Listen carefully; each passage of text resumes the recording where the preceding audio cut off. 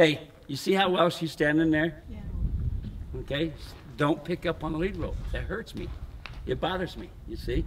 When they get to where they have so much respect for that rope, even though that mule is walking off, he would rather follow that mule, but he knows if that rope moves, his nose is going to be uncomfortable.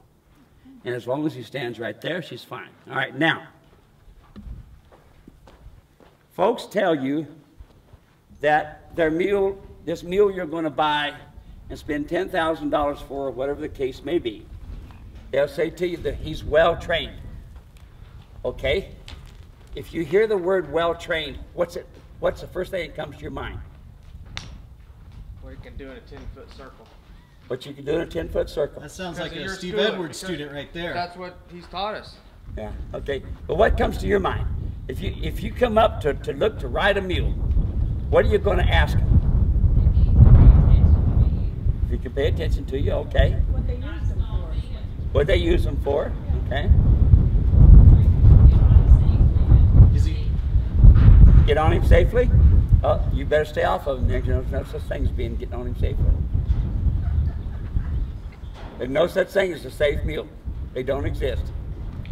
In fact, I wished I had my helmets here. My helmets are actually up in Prescott. I used to wear a helmet a lot. No such thing as a safe mule. Why are you getting on him? Have the guy that you're spying him from get on. That's right.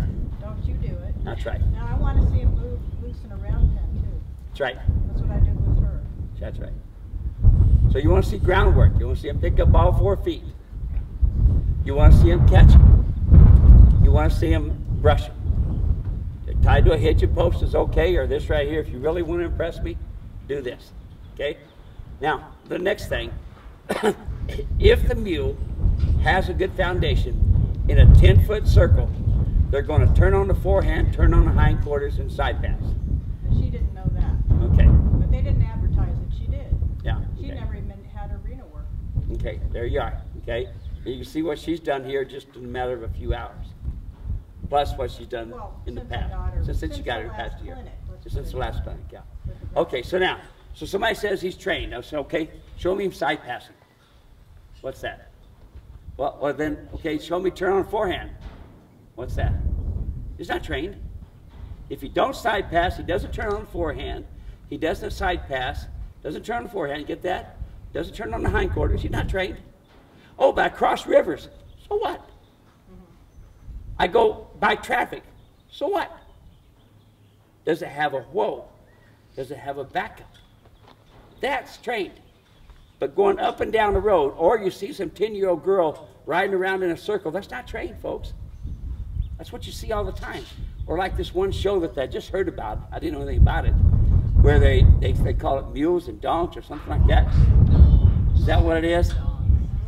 And I just saw some pictures the other day. This guy emailed me, and he said, Steve, can you fix a mule from bucking?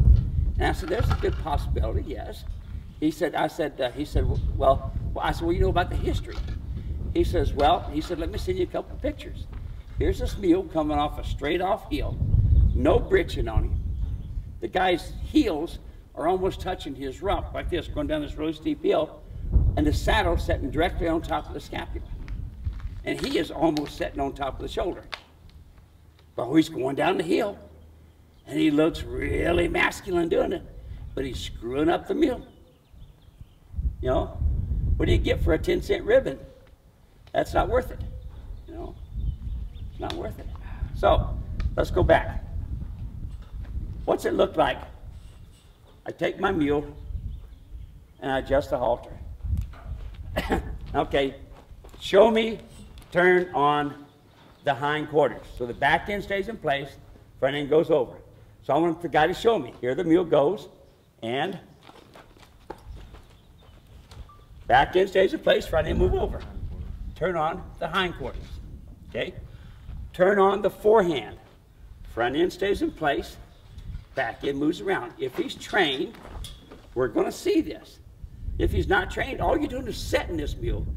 You're buying a $5,000 mule that doesn't side pass or turn on. That's not trained. You guys got the picture? All right? So now we turn on the front end. The front end stays in place. Back end moves around.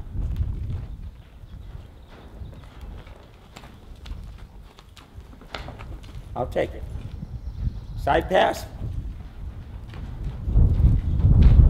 Okay, Mary makes that look so we easy. could say that this mule has a foundation. He's got a good foundation. Is he trained? No. He has a foundation. Think more foundation than his training. Where does the training come in? Her riding every day. I put a foundation on him for him to do this stuff. Now she's going to do things a little bit different. He's going to do things a little bit different, but I still have my foundation. Now if the mule one day, he says my mule won't do ABC, I say do this and this, corrects the mule and away it goes. Got the picture? So if my mule has a foundation, not trained, because everybody uses that word loosely, he's got a foundation, he's going to turn on the forehead, turn on the hindquarters, and side pass, okay? And, most important thing, backing up. Because if you got a good backup, you got a good stop.